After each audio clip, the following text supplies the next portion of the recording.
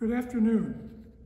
I'm Father Peter with my colleagues Don Salvatierra and Eleanor Macchia, and we're coming to you on Thursday, October 1st, which is, as you know, the service of healing, and it is now the St. Stephen's and St. Gabriel's Episcopal Church Thursday service of healing. Today the church remembers Remigius, who was the Bishop of Reims in the 6th century, and we're going to add a collect, excuse me, we're going to add a collect in honor of him, and I'll tell you when it's coming. Otherwise, we're doing the new standard of service, the new service standard, which is not quite on the website yet? It is. Mm-hmm. Okay, so it's on the website, so you can follow along if you wish. It's fairly straightforward, and I don't think, until I get my head on straight, I don't think there'll be any problem. So if you're ready, we're ready, and we'll begin. Blessed be the one holy and living God. Glory to God forever and ever. Almighty God, to you all hearts are open, all desires known, and from you no secrets are hid. Cleanse the thoughts of our hearts by the inspiration of your Holy Spirit, that we may perfectly love you and worthily magnify your holy name through Christ our Lord. Amen. The grace of our Lord Jesus Christ and the love of God and the communion of the Holy Spirit be with you all. And also with you. Let us pray. And now we will pray the collect for Remigius. O God, by the teaching of your faithful servant and Bishop Remigius, you turned the nation of the Franks from vain idolatry to the worship of you, the true and living God, in the fullness of the Catholic faith. Grant that we who glory in the name of Christian may show forth our faith in worthy deeds. Through Jesus Christ our Lord, who lives and reigns with you and the Holy Spirit, one God, forever and ever. Amen. And now the second collect. Let us pray. Gracious God, we commend to your loving care all who suffer, especially those who come here seeking your healing grace for themselves or for others. Give them patience and hope in their distress.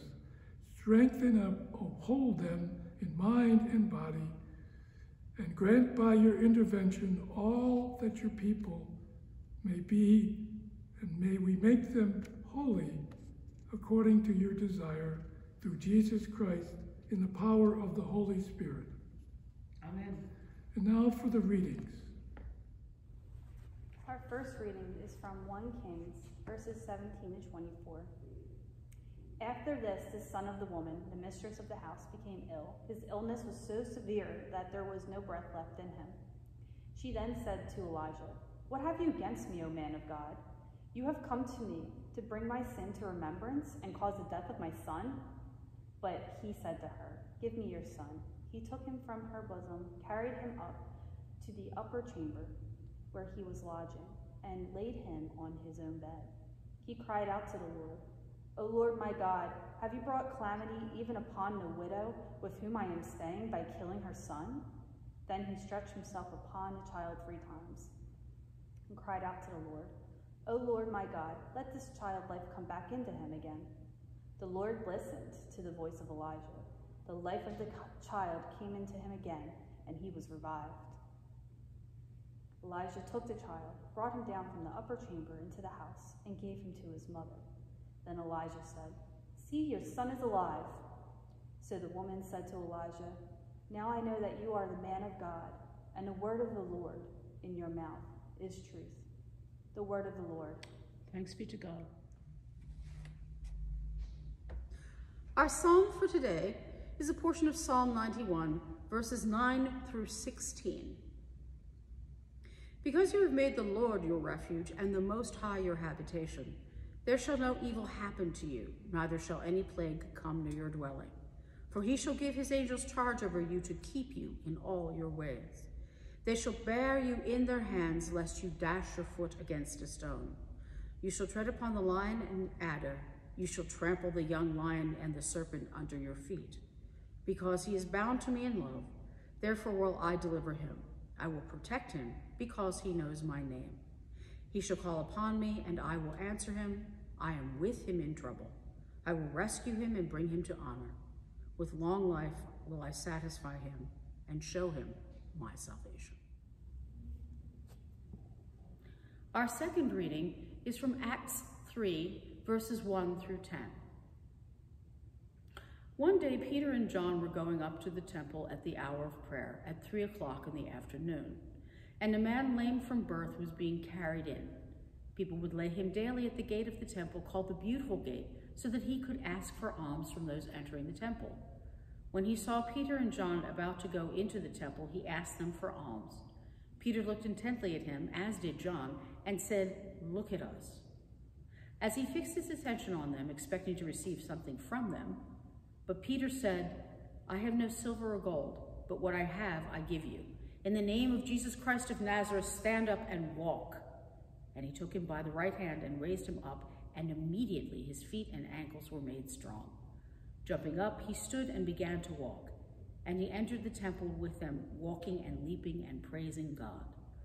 All the people saw him walking and praising God, and they recognized him as the one who used to sit and ask for alms at the Beautiful Gate of the temple. And they were filled with wonder and amazement at what had happened to him. The word of the Lord. Thanks be to God. So now we come to the Litany of Healing, which is an integral part of our service of healing. And this is the time when we pray aloud for the healing of friends at St. Stephen's, at St. Gabriel's, and friends and colleagues in each of our lives. We begin, let us name before God those for whom we offer our prayers. For our friends at St. Gabriel's, I would like to pray for Jerry and Linda, Dina and her grandmother, Dennis's mom, Rosemary, Sonia's mom, Matt and Carol, and then everyone involved in the Saturday ministries, Myra, Reggie, Brenda, and Carol. In thanksgiving for the continued healing of my sibling in Christ at St. Luke's Church, Kent Peterman. He is recovering from a serious head injury from a hit and run car accident. Prayers go out to his family, Janet, and their children, Neil, Phoebe, and Nate. In prayer for the continued upholding of a friend whose life needs upholding. For the repose of the soul of Marion Campbell, and for all of those who are suffering from any kind of spiritual crisis as we go through this pandemic. We pray for the repose of the soul of Renee Claire Fox. We pray for Gerald Lucas Antilli, who is a week into a liver transplant and is not doing well. We pray for the repose of the soul of Mildred Curley. We pray for Amy Wisham, who is now into her 4th operation to contend with her pancreatic cancer. And we pray for all the victims of the coronavirus, those who have died and those who are ill. We pray for all the victims in need of justice and peace. We pray for all the victims of natural disasters, wildfires, and dangerous weather. We pray for all the victims of any kind of psychological, sexual, or verbal abuse. We pray for all those who are suffering from any form of addiction. We pray for the victims of cruelty and oppression. We pray for those experiencing home and food insecurity. We pray for those who feel invisible. We pray that you may be seen. We pray for the American people and the American democracy in this very difficult and troubling time, and in the weeks approaching the November 3rd election. And finally, we pray for the welfare of migrants and their families, and those migrants who have lost their homes, their lives, and their children. And now we give you time to name before God those for whom you wish to offer your prayers, those people for whom you are interceding. So if you're alone, pray silently, but if you're with a person or two, make your intentions aloud, please.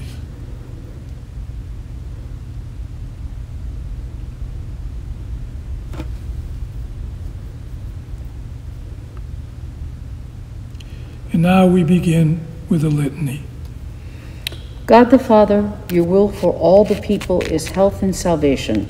We Praise and thank you, O Lord. Lord, grant your healing grace to all who are sick or injured, that they may be made whole. Hear us, O Lord of life.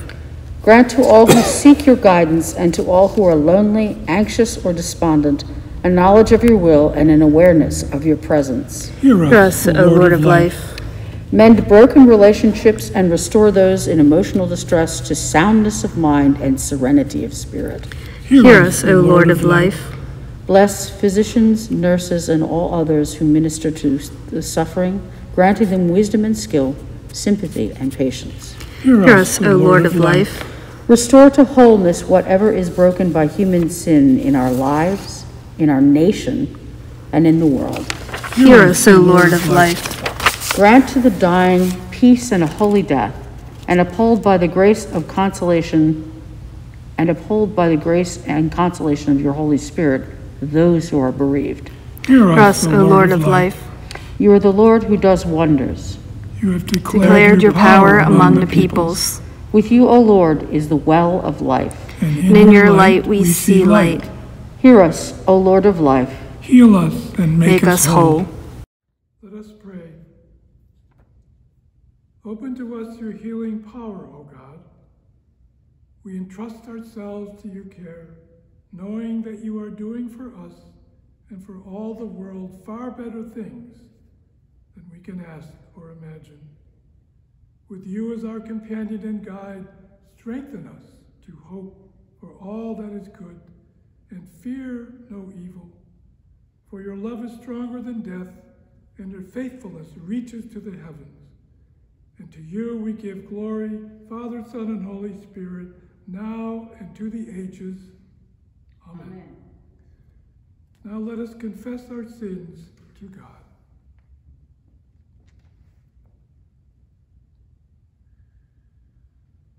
God of all mercy, We confess that we have sinned against you, opposing your will in our lives. we have denied your goodness in each other, in ourselves, and in the world you have created. We repent of the evil that enslaves us, the evil we have done, and the evil done on our behalf.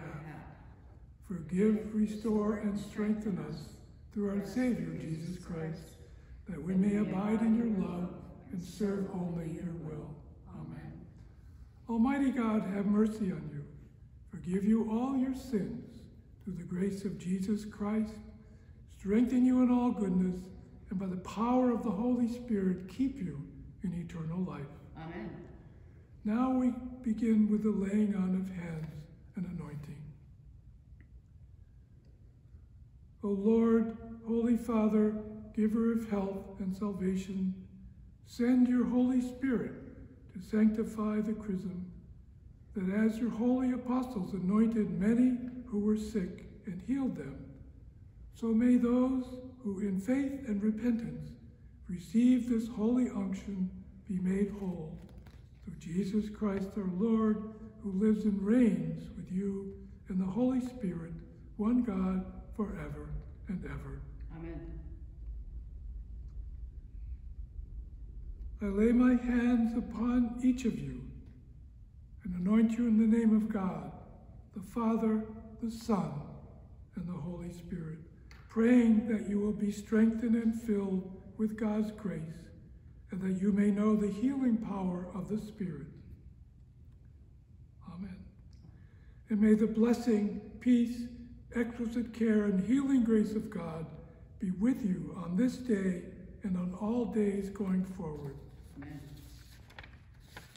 Now may the God who goes before you through desert places by night and by day be your companion and guide. May your journey be with the saints.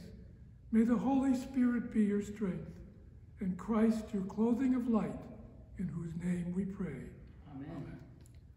And now, as our Savior Christ has taught us, we are bold to say, Our Father, who art in heaven, hallowed be thy name. Thy kingdom come, thy will be done, on earth as it is in heaven. Give us this day our daily bread, and forgive us our trespasses, as we forgive those who trespass against us. And lead us not into temptation, but deliver us from evil. For thine is the kingdom, and the power, and the glory, forever and ever. Amen. And now the final prayer, blessing, and the peace. And let us pray together. My Jesus, I believe that you are truly present in the blessed sacrament of the altar. I love you above all things and long for you in my soul. Since I cannot receive you in the sacrament of your body and blood, come spiritually into my heart. Cleanse and strengthen me with your grace, Lord Christ, and let me never be separated from you. May I live in you and you in me in this life and in the life to come. Amen. May God the Father bless you. God the Son heal you. God the Holy Spirit give you strength. And may God the Holy and Undivided Trinity guard your life, save your soul, and bring you safely to his heavenly country, where he lives and reigns forever and ever. Amen. And now with this healing and the grace of God that goes with it, let us go in peace to love and serve the Lord. Thanks be to God. And thank you for being with us on this Thursday, service of healing, October 1st. We hope you'll be with us again. And don't forget, we have 3 services, Monday through Thursday. And on Friday, we have our Friday reflection, which goes up on Facebook midday. Thank you again for being with us. Goodbye.